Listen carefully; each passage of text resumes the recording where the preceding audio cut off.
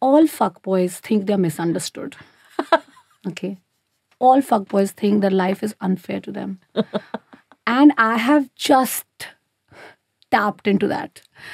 That, yes, I agree with you that you're misunderstood.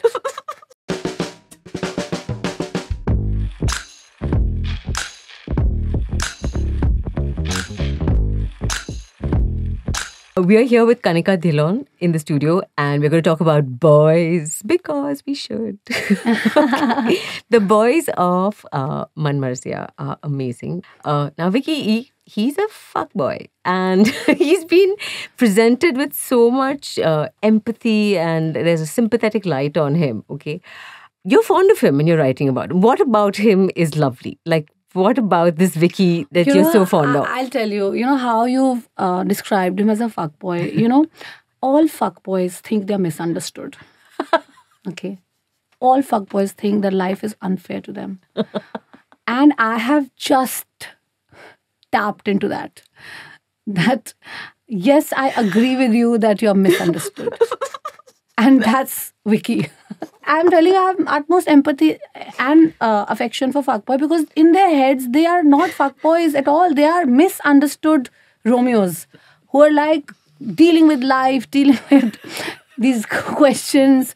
And the last person to admit that he's a fuckboy is the fuckboy himself.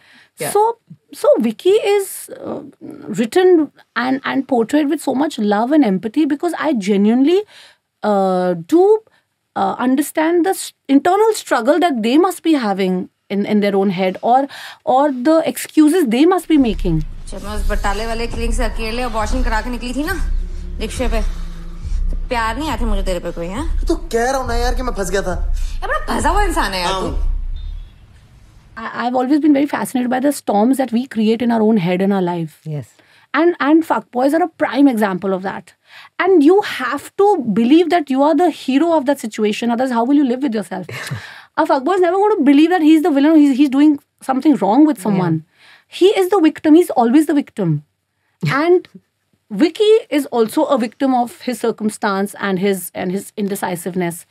And yes, so the root of it comes from a deep empathy of their condition of thinking that they're misunderstood. I want to talk about the way you've portrayed the patriarchy in Manmarziyaan, okay? Very often when there's a girl involved, there's a lot of like this kind of territorial hustling with the brothers or the cousins and they go and physically threaten something. You held back from that. When he's standing downstairs during the engagement wearing that awful t-shirt, I mean, he's really inciting them to violence, Vicky is. But they just hold back. Tell me about that. When we create characters that are so loud, so decisive, we have to give them some sort of a subtle landscape. If the family was so reactive, Rumi is so reactive, Vicky is so reactive, neither of them would be able to kind of stand out or I would have had difficulty kind of balancing them out. Okay.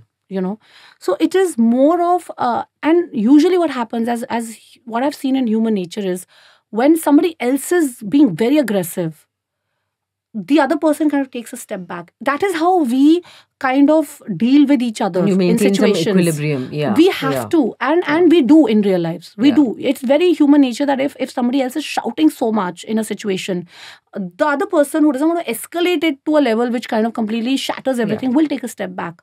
So in this case, the family is more open in terms of more sensible. आ गया गलती सुधारने मेरे पास चल एक बार सोच ले रूमी मेरी एक गलती की वजह से छोड़ देगी मुझे कर लेगी शादी किसी और से निकल यार तू धक्का क्यों दे रही है जानो ना And collectively it is their responsibility to hold a semblance of normalcy together and not create a scene. Right. It was their responsibility.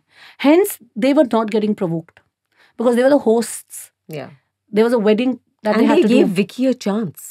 And which in itself was quite dramatic. That was out of love for their daughter. When the daughter says that I'm telling you he's going to be there, Yeah. they know that he's not going to come. But they allow Wisdom her. of, Yeah, but they that's allow her beautiful. because they want her to see it. Rumi दा दोस्त है ना वो रिश्ता लेके आ रहे ने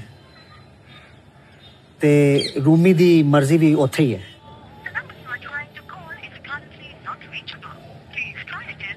दो घंटे हो गए, फोन बंद आ रहा है उसका। बंदा फोन करके दस देता है कि नहीं आ रहा हूँ। जिससे बोलो उससे शादी करने को तैयार हो। बुला लो लड़के को। And they know that if she sees it, she's going to decide. So that all comes from a family that is very aware of the daughter that they have.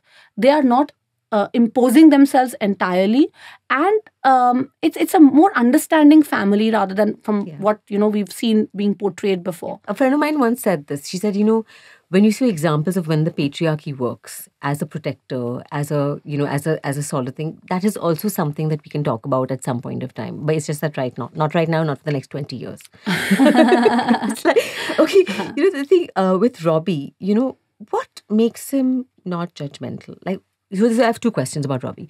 One is, you get the feeling that he has his own life and he's his own person. Why has he come back to get married and actually to have an arranged marriage? That's the first question. And the second thing is, he's willing to give her space and everything, and he's not very judgmental. Rumi, Vicky को ताकत तुमसे मिलती है. You empower him. मैं तो उसे ignore कर लूँगा. तुम कर पाओगे? जब तक तुम उसे ignore नहीं कर सकती, मैं उसे ignore नहीं कर सकता. और ना ही मैं उसे रोक सकता हूँ, क्योंकि honestly, वो मेरी जगह नहीं है, Rumi. So, that kind of, that two facets of that character, he's accepting, but he's also going to fall into a traditional role. Where does that come from? You agree to an arranged marriage for companionship. Okay. We don't see a lot of it because it's not romantic. It doesn't make for great drama or romance. But the reality is that a lot of my friends who've had relationships, etc., but who've reached a certain point in life, they want to settle. Yeah. And the only thing is they can't find the right partners because A, they don't have time. They're constantly working. Okay. They are not finding areas and places to meet common people. So I had an entire outline of Robbie's life. Okay. And I had fashioned him as this guy who went abroad, got into a great job, and now wants to get settled. He needs companionship. He's lonely there because I had seen so many of these men who've achieved what they wanted to. They're well settled abroad, but they're lonely. Tell us about writing good men, because it is so important. And we know that men struggle to write women. We have more than enough evidence of this. As women, we are struggling to find good men and we are struggling to write good men. That's a joke.